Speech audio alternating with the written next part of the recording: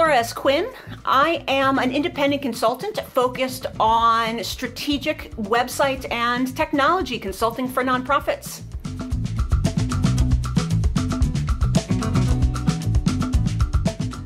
In part one, we talked about the idea of finding technology funding. So looking for a funder for a nonprofit technology project.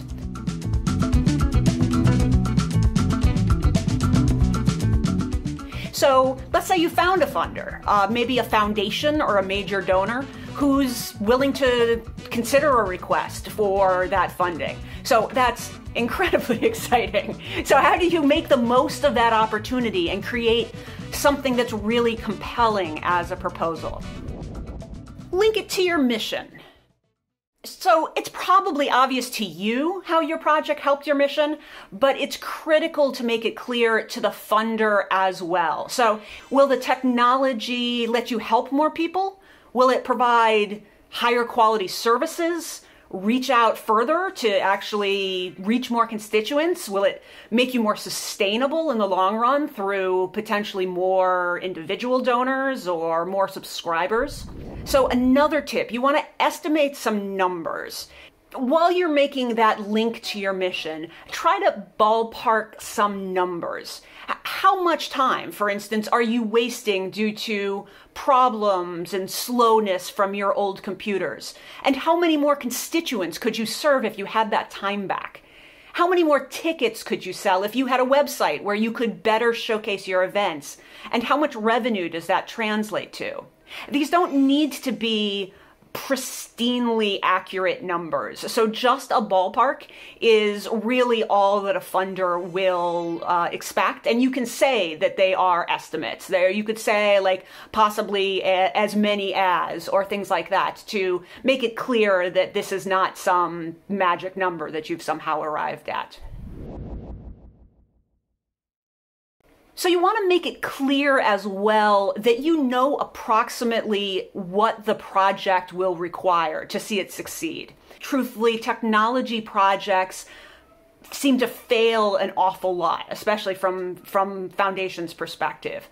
Doing a bit of research so that you can include a summary of how you'll go about the project can really pay off. So it can make it clear that you know what you're getting into. TechSoup or Tech Impact have a lot of articles, or many consultants will talk to you for half an hour or so without charge about how they'd take on a project. So this will also make sure that you have a solid budget to ask for in the project. If you have a complex project and it's really hard to easily say what the process will be to tackle it, you can simply say that your process is going to include a definition phase up front. So you show that you have a plan to create a plan, which is a lot better than no plan at all.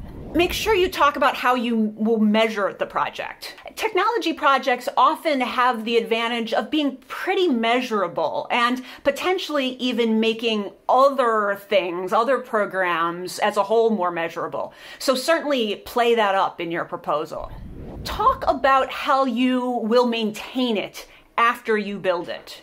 So don't forget to estimate the costs for keeping your project running after you roll it out. Nearly every kind of technology project needs maintenance. So a website needs hosting and security updates and hopefully a continuous improvement budget. A constituent relationship management system needs someone at a minimum to oversee the data and work with the vendor. Estimating those costs both help you know what your actual budget should be and helps you communicate to the funder that you have a great handle on all of the costs that need to be considered. And make sure that you ask for enough to succeed. So it's really important not to artificially lower the budget just to make the project seem more palatable. So a funder that has a reviewer who knows technology is likely to simply flag that you won't succeed on that budget and potentially you don't know precisely what you're doing.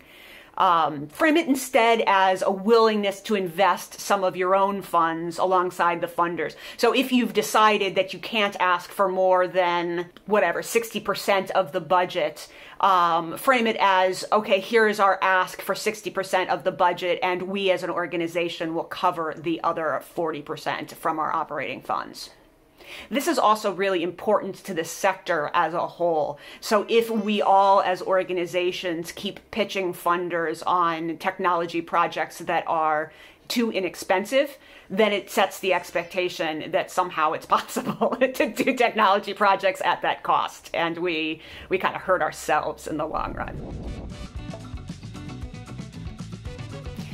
And that's our series. First, finding a funder in part 1. And then tips for writing a proposal in this part. Thank you for watching, and best of luck with your technologies. And thank you so much for the work that you do.